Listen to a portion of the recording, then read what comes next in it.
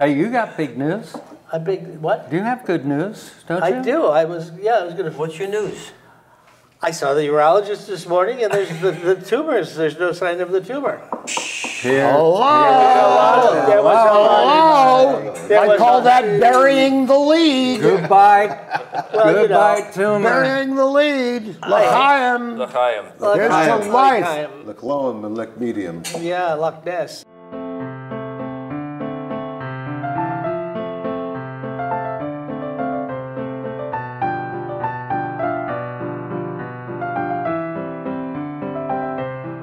The carcinoma in situ is. Has This is so good. This Very is right out the door. But you guys know, you gotta yeah, keep an eye. we beat it But you so, still so keep an far. eye. Don't you go back though once you go back to have it checked? Right? I'm in the middle of treatments right now. I go one more treatment tomorrow. Yeah, this is the follow-up stuff. This is the follow-up. This is Yeah, the preventive. you do three and I do threes, three, groups yeah. of threes. I Yeah, didn't have follow-up. I should have follow-up. yeah They you didn't probably like got. you, You Danny. probably got a. They did not You like probably you got at a tumor all. the size of Rhode Island in there. They're not even. Of a dog and a cat, and the dog has a leash around his neck, and he says to the cat, "They don't want you to have a leash because they don't want you to come back." Very apropos. That's good. That's good. That is, No, check with your proctologist. Check with your veterinarian. You know what? I mean, my doctor leveled with me. He says some decisions, like he said, I said, should I get a colonoscopy? Only And if he you says, really want at this point in your life, you're going to die of something else. Yeah, but just the drugs are so good. I'd like to go once oh, that's yeah. a month. Yeah. That's what I when I had my first what is it? Colonoscopy. The endoscopy. Endoscopy. That whole process. Upper lower GI. Yeah, don't. Can I told her and I said, "No, what? Can I tell my story?" I'm sorry. Danny, will you I got be one thing. patient, I thought it please? was funny. Now I'm out of the mood. Forget it. Ah. So we're walking back. He says, "You got somebody to drive you home, right?" I said, "Yeah." And he said, "Those are good." I said, "Can I have a doggy bag?" Well, I He woke got up. such a kick out of that. I woke up to see the nurse and my wife Morgan, and I looked around and I said, "Did I give away any Homeland Security secrets?" Did you really? Oh, yeah. It's wonderful. I've never woken up feeling so They- good. they- and they I are thought you were going to special say, I drugs. saw my wife and the nurse, and I said, do I have a third choice? Well, but you have a best story about waking up after a surgery. Oh, when I think I've been maybe told they had given Tell her again. He'll edit. an epidural to have my prostate. It's always, Yeah.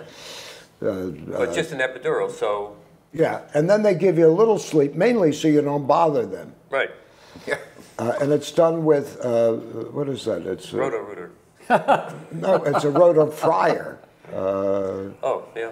I forgot. Laser? What do you mean? Laser. Laser. Fryer. And so they bring in you know, in medicine now, the guy with the laser machine, you rent a laser machine and it comes with a guy. Yeah. It does. It used to be the other way around, didn't it? Yeah, very good. So the surgeon is just supervising. Anyhow, he told me afterwards, he said that the laser operator had to, it took a little longer because he had to stop because you woke up just from the soporific, and you woke up and you said, looked around and said, "Still dicking with my dick, doc?" I remember you And went telling back me to that. sleeping. And he couldn't stop laughing for He an hour. thought it was a, you know. That's nice that he stopped working. Oh, just got the right ball. The guy says, I've been having abdominal pain, and he goes to his proctologist, and he goes and he sticks the proctoscope up, and he looks. He says, "No wonder you're not feeling so well." He says, "You got a dozen roses up there." The guy turns around and says, "Read the note." Then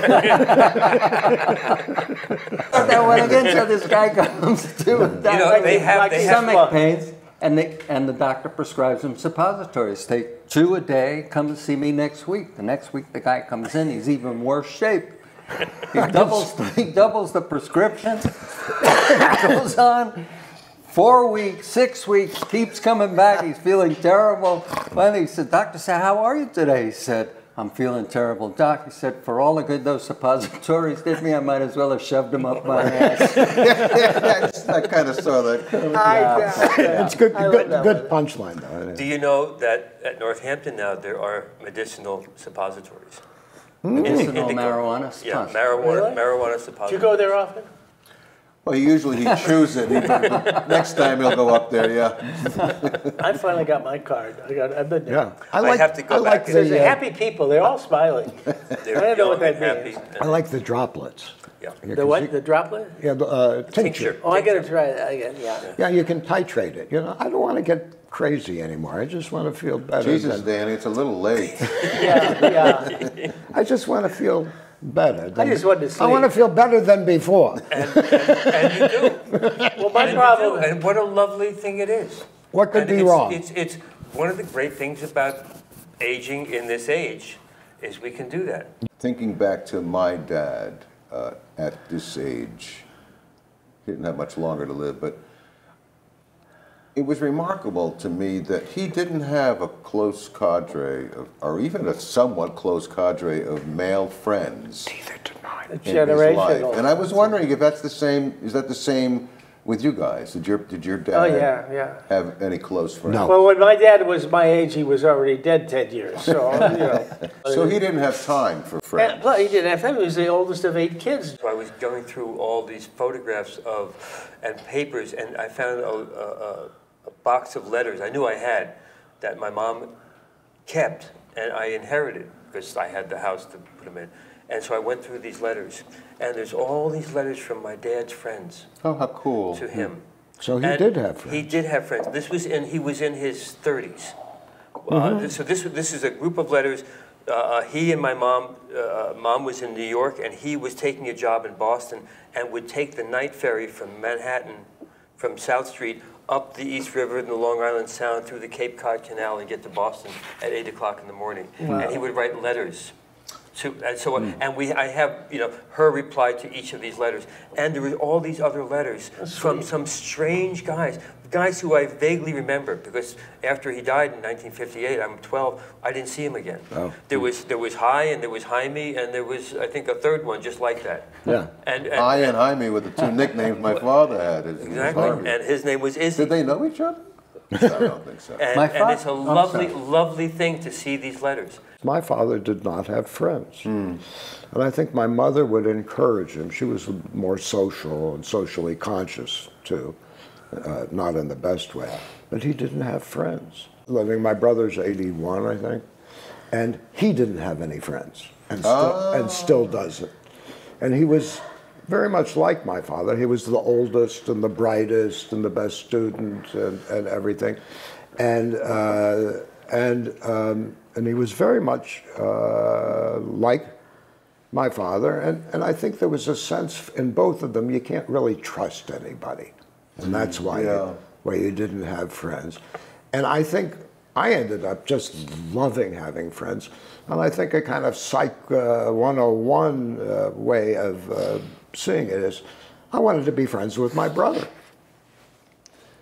And I never could be friends with my brother. I wanted to be friends, and he didn't respond. He found me a pain in the ass. I was always somewhat fanciful, like with stuffed animals. I still am, Danny. I mean, there's nothing wrong with that. You should see my pet giraffe. Go to my safe place. How about the inflatable dolls, Danny? Did you get into that yet? He didn't bring up inflatable dolls. Well, it just comes to mind. It just comes right around. They're doing wonderful things with plastic dolls. Anyhow, I think I had relationships with my stuffed animals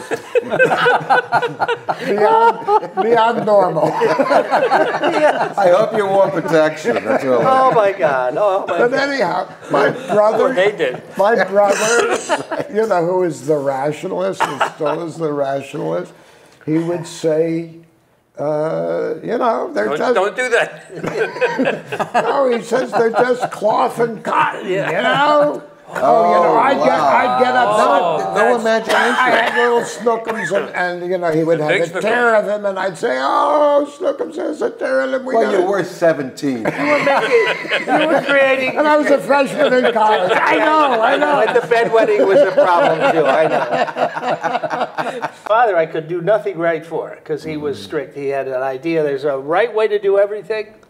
One way, his way, the right way to do it. I wonder, 10 minutes. do we also, without knowing it, know that our way was the right way? I'm sorry, I didn't follow that. Our way was the. Our way, you know, Dad, if Dad knows how to do it, this is the Oh, way I to do see. it. I see. But this is the same dad who Yeah, said, in the sense that I thought I was, doing it the right way.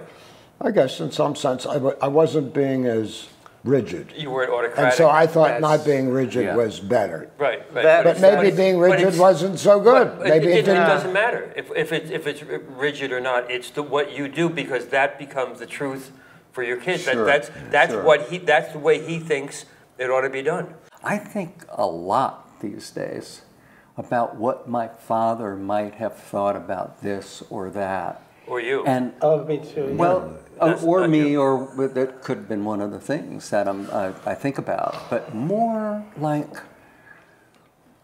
that I never thought to ask him a million things that if he were alive now, I would want to know about him. I don't have that. I've seen that in Personal- movies a lot. But I just would have wanted to know, you know, what was going on in your head, Dad? Like, who are we? You know, Yeah. and part of knowing who we are is where did we come from and what were their lives like? And Exactly. and it's turtles why all the I'm- way down. I mean, Yeah. it just So I'm back frustrated and back with and the, back. I go back to my great-grandfather and it dance, the Lobauer's End. And then there's the family lore about the orphan, the illegitimate Jewish child that was given to a German family. So that could have been, I want to go back farther, and I can't go back. I can find nothing. You know, we have a genealogist in Berlin who's looking into it somewhat, because we found the old house, we found Oh, everything. you did? And then you found something disturbing in a cousin. Oh, right? that's when I was researching Mengelberg. I made the mistake Right. of putting my name in and Nuremberg, cousin Hildegard. She was Yeah, a Nazi. Capo. I used to play music with my father. My father, Oh, that's in, great. in his later years, That is he was a mandolin player actually Oh, all through his wow. life. When we come down with the kids to visit Co-op City, one of the things we always did was we played music. In the warm months, he would go to Orchard Beach. Silent Always a Casino? group of old folks, some of whom Yeah. had been in mandolin orchestras before, and they would Wow. play music all Eastern day. Europeans? Yeah. So he had that, you know, he had So you that. shared that with your dad? We did. Oh, That's that's sweet. That's nice. That was, I envy a that. whole lot with my dad. I envy Yeah. that. Right after I met Carol, I had a dream of visiting my dad in various rooms in either earthly homes or heavenly homes. And we had just the best time. And Lovely. it was, I was getting his blessing Oh, how, on how, this, how on this sweet. relationship. That's sweet. Yes, That's- sweet. It was, Yeah. and I woke up realizing that that's what it was. It was a blessing. Yeah. Yeah. It was.